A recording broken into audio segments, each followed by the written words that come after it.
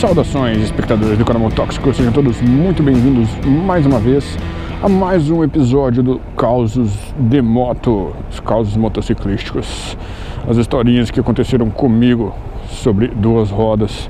E hoje vamos falar sobre o dia em que eu quase levei um tiro. É outro dia que eu passei um cagaço enorme. Eu já contei essa história aqui no canal, mas não fiz um vídeo especificamente sobre essa história. É um vídeo que eu gravei faz tempo já, que eu tava falando sobre brigas de trânsito, discussão de trânsito e tudo mais. Então vamos lá, eu estava indo para o trabalho 7 horas da manhã, novamente com a AR6N, quando de repente eu tava numa rodovia, um pedaço da rodovia que passa por dentro da cidade. Eu confesso que eu tava com um pouco de pressa, tava um pouco rápido, mas aí veio um cara de uma via de acesso. O cara foi entrar na rodovia.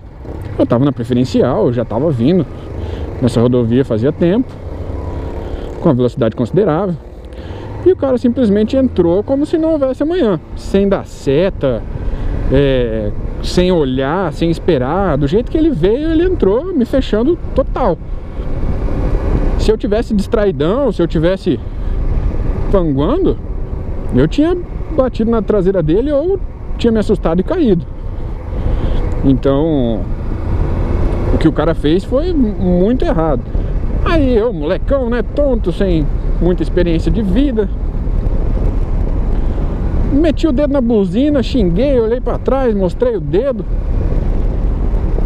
acelerei e fui embora.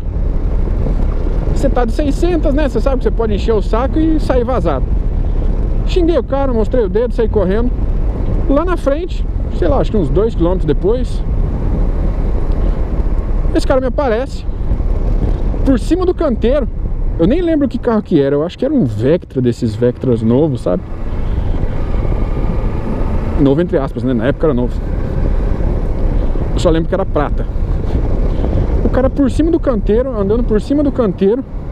Tinha tipo uns 4 carros parados no semáforo. E em vez do cara parar atrás dos carros, ele...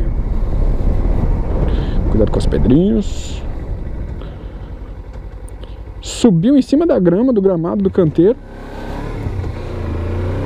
Atravessou o carro de lado no cruzamento, parando tipo na frente dos carros, né, impedindo o trânsito dos carros.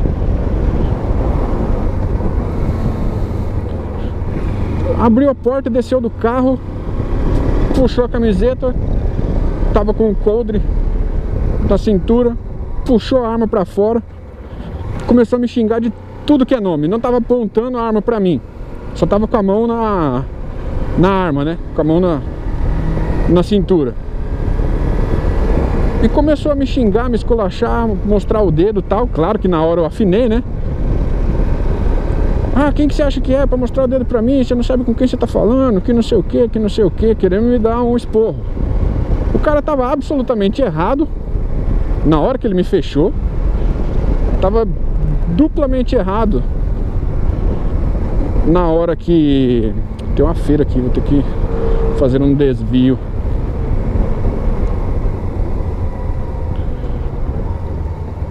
Ó, Mercedão bonito. Duplamente errado na hora que ele parou no meio da rua, atrapalhando o trânsito. Parou completamente errado, né? E triplamente errado por ameaçar um civil à toa, né? Eu não sei se o cara era policial, federal, civil, militar, SWAT, SEALs, não sei o que o cara era. Não, porque o que acontece? A hora que ele começou a me xingar, a hora que ele começou a falar, tipo, eu baixei a bola, né? Falei, não, ô louco, o que é isso aqui? Um monte de maxi scooter? Olha só. Depois tem que ver que rolê que é esse aí. E o cara veio pra cima de mim. Ele veio na direção da minha moto. No que ele veio pra cima de mim, eu, por reflexo, peguei e dei a volta no carro dele. A hora que ele foi dar a volta, eu tava com a moto, né?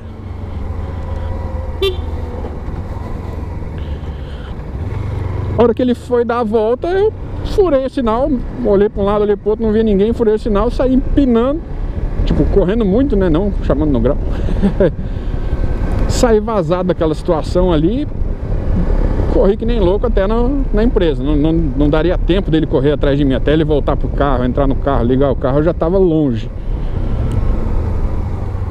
Mas foi uma situação muito embaraçosa, muito constrangedora, eu fiquei muito assustado, muito medo. E uma lição, né, galera? Não mexe com galera na rua, não xinga, não provoca. Claro que tem vezes que a gente vai xingar, vai falar um palavrão, vai dar uma buzinada, porque a galera faz muita merda mesmo no trânsito. Então essas reações aí são normais. Mas tenta não exagerar, sabe? Releva o que der pra relevar, tenta se manter o mais civilizado possível, porque você nunca sabe quem que é que tá do outro lado. Às vezes é um cara perturbado, às vezes é um cara simplesmente louco. Às vezes você não sabe como é que foi o dia do cara, aconteceu uma coisa terrível na vida do cara, o cara tá pistola, pegou a mulher com 14 negão na cama. Então você não sabe o que aconteceu. E aí numa dessa, por conta de uma fechada, que tipo, eu vi o cara fazendo a cagada, antevi o problema, né? Freiei, não teria problema nenhum. Claro que o cara ainda estava errado, mas aí fui querer dar uma de bonzão, porque tava na 600. Por pouco eu não levo um tiro. Se eu ficasse discutindo, batendo boca com o cara ali, sei lá se eu não tinha levado uma azeitona bem no meio do peito. Então fica aí esse caos, esse relato diferenciado e esse aprendizado também, principalmente para quem está começando a pilotar agora, certo? Se você gostou desse vídeo, galera, deixa o seu like, é muito importante. Se você ainda não é inscrito, se inscreve no canal, clica no sininho para ativar as notificações, que o YouTube não está compartilhando os vídeos, então é muito importante que você clique no sininho. Não adianta acelerar não, Titã, caralho. Muito importante que você clique no sininho para receber as notificações toda vez que sair vídeo novo. E fiquem atentos para novos vídeos, dicas, técnicas de pilotagem, rolês, gameplays, tudo mais. Falou e até o próximo vídeo.